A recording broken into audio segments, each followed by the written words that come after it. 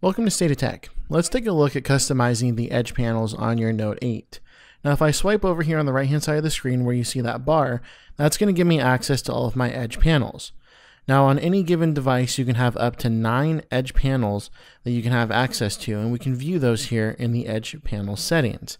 Now tapping on the settings gear will go ahead and open up the edge panel settings. We also have access to this from within inside the settings app. So if we come into settings and then go into display, then swipe down to where we see edge screen, tap in there, we can actually turn edge panels on or off, as well as edge lighting. And tapping on edge panels itself will bring us into that same settings menu that we saw when we opened up our edge panel and tapped on the settings icon. Now you notice here in this screen all the edge panels I have access to, and all the ones with the blue check mark are the ones that are represented in my edge panels currently. So being that I'm already at my limit, you see if I try and add one, I get a pop-up that says 9 panels at one time, so I would have to uncheck a couple of them to be able to add in a few more that I wanted. And if I tap on edit down below on any one of the panels that has the edit button, that will allow me to edit that panel specifically. So for example, the apps edge. If I tap edit there, I can actually choose what apps I want to be seen here on this panel. So if I just tap on an app, it's going to go ahead and jump into the panel. And if I wanted to, you'll notice in the top right hand corner of this panel, I have YouTube and internet. That's an app pairing. So I can create an app pair. We'll go ahead and remove a couple of them because we're at our limit. We'll create an app pair. And let's just say I open up Facebook and then Google Mail at the same time. So I'll tap done, and what that's going to do is open up an app pairing and go ahead and split the screen between the two apps right from the app's edge. So I'll go ahead and show you how that works.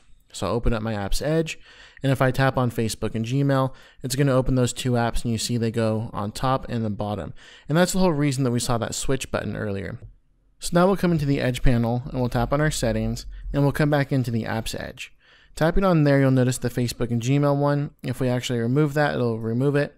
We'll tap create pairing and we'll do Facebook and Gmail again. But this time if we tap switch and we have Gmail as the forefront icon and Facebook as the background icon, that means that Gmail will open on the top now. So now if we come back out and open up this pairing, you notice that Gmail is now on the top and then Facebook is down on the bottom. So now what we'll do is we'll go ahead and come out of our multi-view window and we'll come back into our edge panel settings. And then what we can also do is download new edge panels from the actual Samsung Galaxy App Store. And we see all the edge panels that are here available. We have the top free, top paid, and new. You'll also notice some of them give us access to other applications that aren't currently on our device. Like the one we just passed actually gives us access to our Spotify account. And we can see that this one is actually a paid one. If we tap on any one of these edge panels that are available for purchase, we can see how it's going to look on a device, see all the screenshots, and also see the size of it and then download it if we wanted to. We'll go ahead and come back into the edge panel, open up our settings, and then tap in the top right hand corner on those 3 little dots. That'll allow us to reorder, uninstall, and even view handle settings.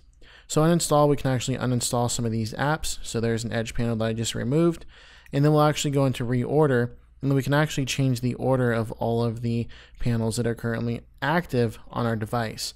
So if I wanted people before apps, I can go ahead and do so. Clipboard before that, no problem. So now I've moved all of those, I can go ahead and hit the back button. And now if I open up my edge panel, you'll notice that all of the reordering that I just did has already taken effect. So the last area is our handle settings. Tap on the 3 little dots and then open up the handle settings. The drawer we've been opening with, that's basically called the edge handle, and we can change it from the left or right hand side of the screen, and you see how everything moves over as I tap on that. We can actually change the size, so I can have it take up a nice portion of the screen or be very small. I kind of like to leave it a little bit in the middle. We can also change our transparency to high so we do not see it, and then low so we can be very visible. I kind of like to leave it more towards high because I don't want to always see it on my screen, and we can even have it vibrate whenever we open up the edge handle if we want our device to vibrate. So I like to leave that on just so I know whenever I activate the edge panel that I'm actually activating it and not accidentally swiping somewhere else, because my device will vibrate whenever I open it. And as you can see here, since I moved everything to the left, I'm now swiping from the left and accessing my edge panels that way, and all of the icons and everything in the UI of the panels themselves have switched over to the left hand side of the screen. You can always put that back to the default, which was on the right hand side, by moving it over there. You'll also notice on the handle itself we have these arrows. I can actually move it up or down on the screen. So if I wanted it more in a position, I like it more down here because it's closer to where my thumb is, where I more naturally hold the device. So now if I hold my device one-handed, I can access that edge panel. And I usually put all my favorite apps right here in the apps edge. So that way I don't clutter up my home screen with all the app icons. I can have them here on my app's edge.